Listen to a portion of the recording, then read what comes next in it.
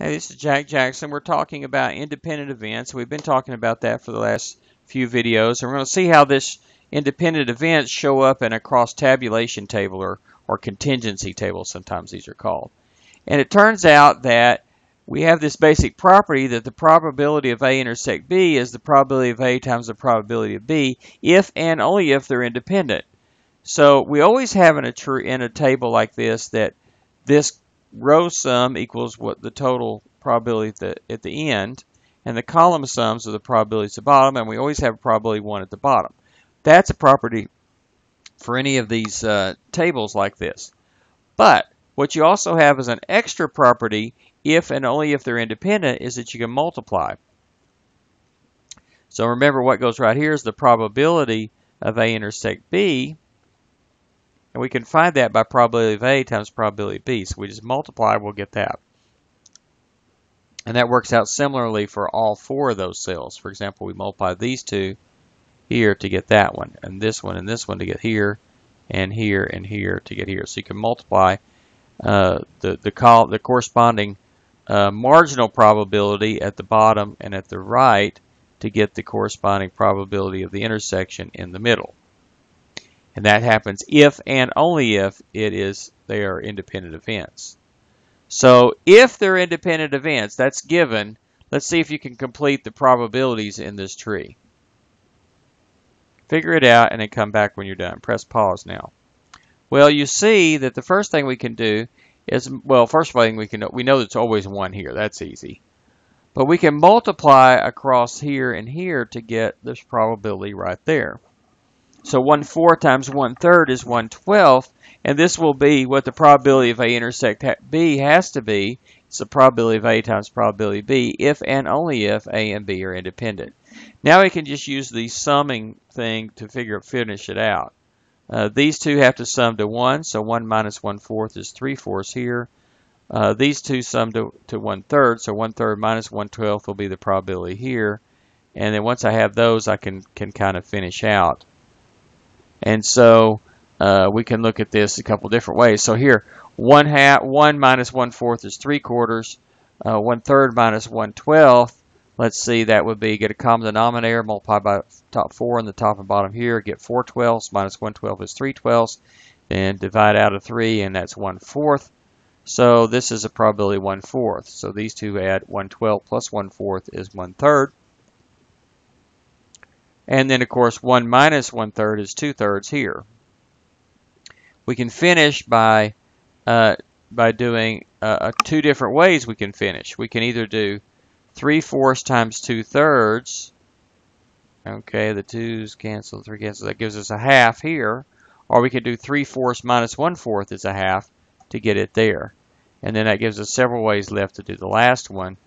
But we get 1/2 and 1/6 for those final remaining probabilities, whether you're doing those by subtraction or multiplying together.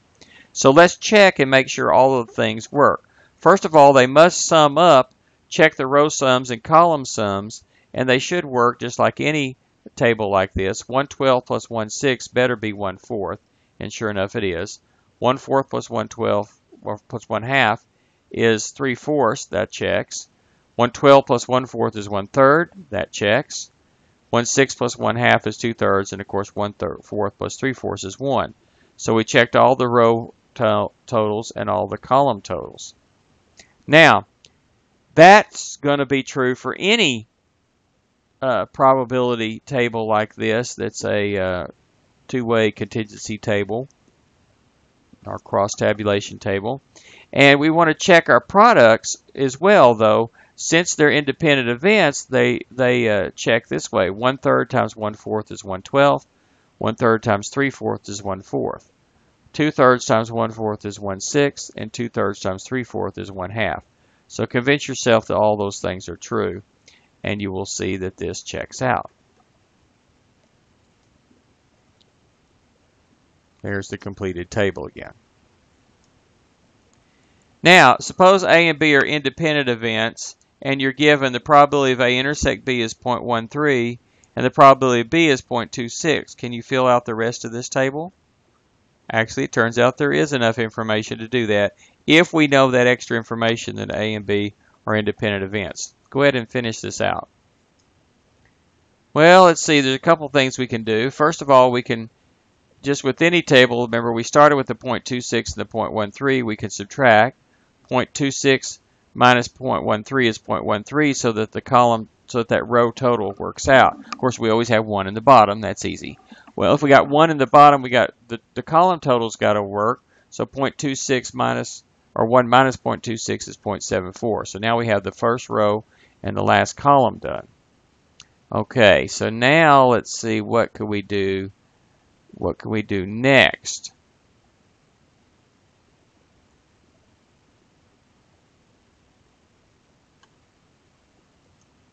Okay, well next we know that whatever's here for the probability of A, when I multiply it by 0.26, I get 0.13.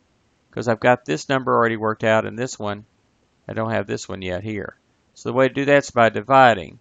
So you say take the 0.26 divided by 0.13 and you get 0.5. Similarly here, and then we can get these last by doing either by multiplying 0.5 times 0.74 to get 0.37, or we could subtract and get this. So you can check it to make sure everything works out right.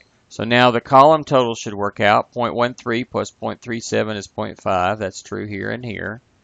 0.26 plus 0.74 is 1. So the column totals work. What about the row totals? 0.13 plus 0.13 is 0.26. 0.37 plus 0.37 is 0.74. And of course 0.5 plus 0.5 is 1. And then the product should work out since it's independent events. 0.5 times 0.26 is 0.13. 0.5 times 0.74 is 0.37. And take this 0.5 times the 0.74 to get this 0.37. And this 0.5 times this 0.26 to get this 0.13. And we see that everything checks out.